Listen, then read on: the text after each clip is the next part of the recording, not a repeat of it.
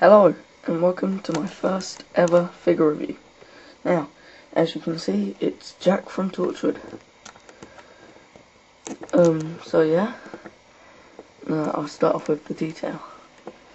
The detail is very like Jack, looks very nice. The eyes, yeah, they look a bit weird, but yeah, still really nice. The hair is really good. If you look at the back of his head, that is like perfect to how Jack's head sculpt is. So yeah, yeah, so the face is quite good. The braces are really nicely done. It's all coloured in there with the silver bits and silver buckle there and there, which is really nice. The buttons are all done. I don't know if they're supposed to be white, but it's still nice that they've done that.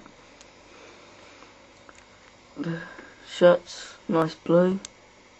Probably can't see it, probably looks a bit white to you, but it's actually light blue. Yeah. The belt, yeah, it's nice. The little holes there. Yeah, this was really nice. The gun holster, much more detailed than character options version. There's a little buckle there, and all the hole there. Character options one is just a little triangle block, but yeah, this one's all got creases. It's really nice. And the trousers got some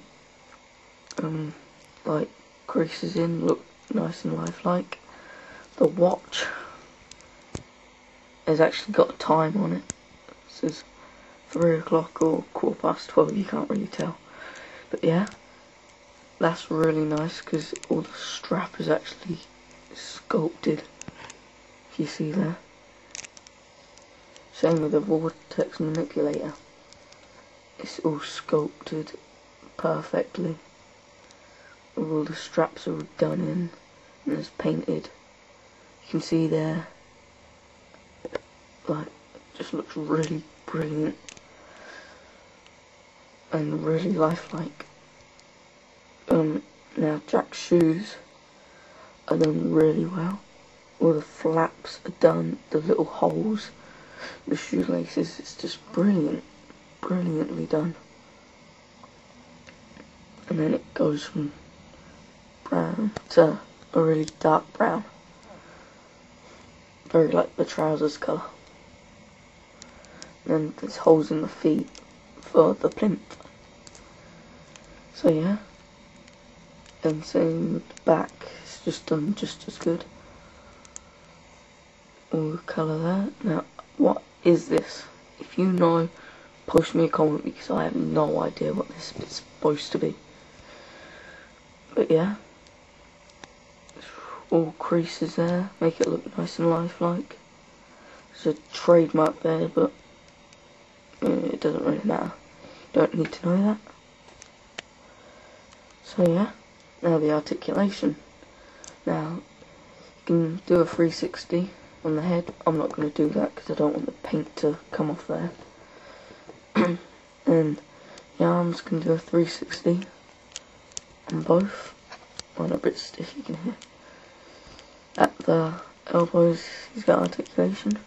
Now the hands are actually on a little ball joint, which is nice. You can do a 360 at the waist. You can sit down quite good. So yeah, there's Jack. Now that is really good. But now I'll do what he comes with. Now this gun is really nice. Well, revolver, if you want to be precise. Yeah, fortunately, on my one,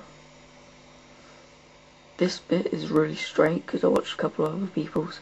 They said it was bent up like that where it was in the packaging. But yeah, if you look closely, you can see all the little indents there. And it just looks brilliantly done. You can see all the detail. It's fantastic. It's pretty much the same on the other side. So yeah, now I'll do the plinth which it comes with. Now this plinth is really nice that you get this with it. So I can actually have it on a shelf and it won't fall over. This bit is all sculpted in, the T, Torchwood T. Sculpted in, it's not just painted. So that must have taken a lot of time for this. Some trademark logos and some crap there. It's a nice shape, and yeah, that's pretty much it for my first ever review. Now, next time I will be reviewing this Gwen figure that I also got when I bought Jack. So yeah, I'd give this figure a 10 out of 10 because it is brilliant in every way. So yeah, that's my first ever review over and done with. So thanks for watching.